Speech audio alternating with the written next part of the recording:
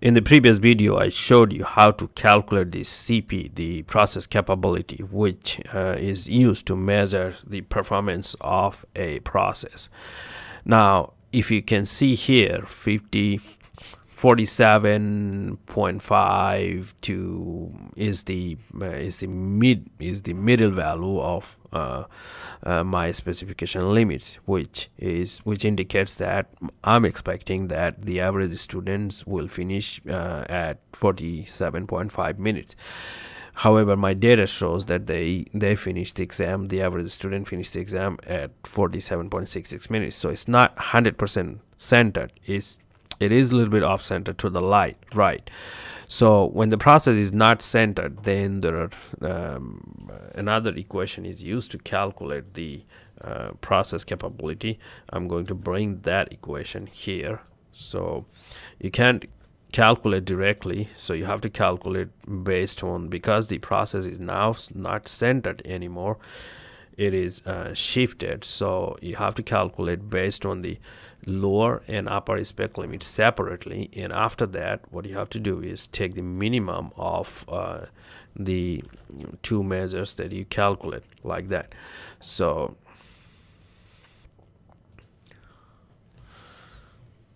it's not copying the way I want. So basically the process capability in the end is gonna be the minimum of CPU and CPL. So that's what you do.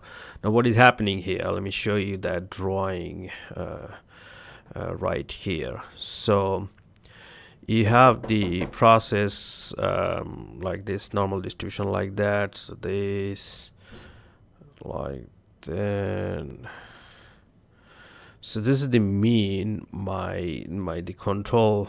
So if my spec or my expectation is 47.5.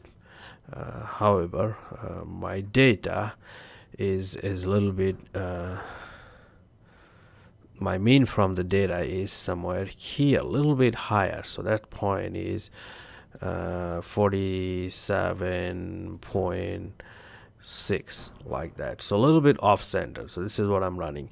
So what you do in this case, you use this lower spec limit, and I might use my task pen to use a little bit better, easy to work on that. So here is my upper spec limit. So you have to calculate how far is it from this upper spec limit and how far is it from the lower spec limit, as you can see using these formulas and these formulas, and then you take the minimum of those to be in conservative side. All right, so let's calculate that. I'm gonna basically wipe out those. You can always go back to the video to see. Oh, that's not good. It's crashing because of too much going back with this drawing. Let's see what I get after it crashed. My God, it's crashed everything to this. Let's see, open my file again, go back, courses, spring, quality, lecture video, control charts. So let's see. All right, so there we am. I lost all those formulas and everything, but that's okay.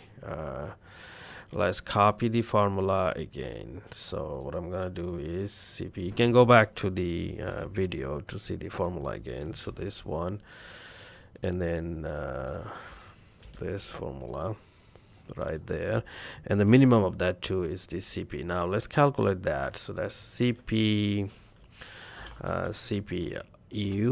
based on the upper spec limit, which is the equal the upper spec limit minus the X bar, which is the grand mean, this one, close the parenthesis, divide by 3 sigma, sigma is this one. So that's CPU, and then CPL, that is calculated based on the lower spec limit, equals, let's say, the mean, use the parentheses, mean minus this one, close the parentheses, divide by 3, divide by sigma, 3 sigma, like that.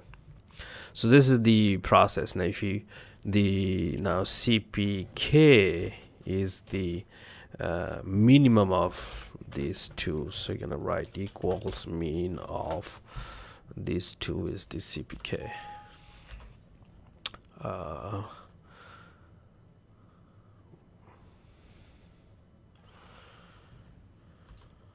Shouldn't be 0.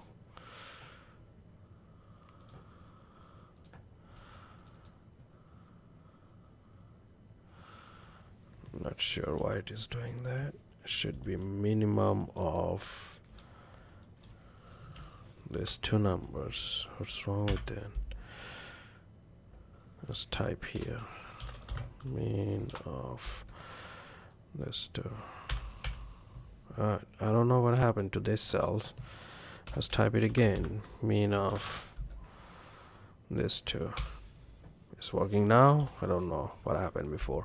Anyway, so that's the Cpk. Now as you can see, because this process is not centered, now this is my process capability. So I'm running at 1.3. I went a little bit less than, you know, that this. Now because the exam was assigned, now realistically the exam was assigned for 50 minutes, so realistically it is better to go about, say, 7 minutes more and 7 minutes less. So let's make it, say, 55, and this one makes 7 minutes less, which one is basically 43.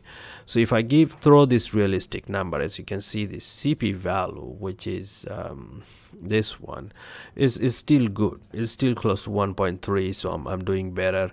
Now if you look at this one, which is now I'm incapable. So I'm not even meeting this standard.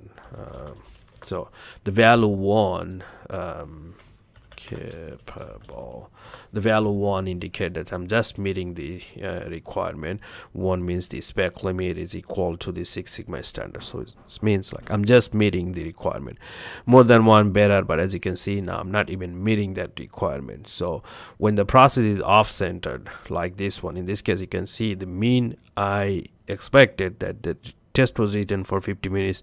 Everybody should finish on average 50 minutes, but my data shows that is 47.66 minutes, so it's a little bit off-centered to the left. So when the process is off-centered, then you use Cpk, not Cp. In the next video will show you if the process is crazy, not out of control at all, constantly changing its value. You cannot have a defined sigma value. In that case, what do you do? We'll see that in the next video.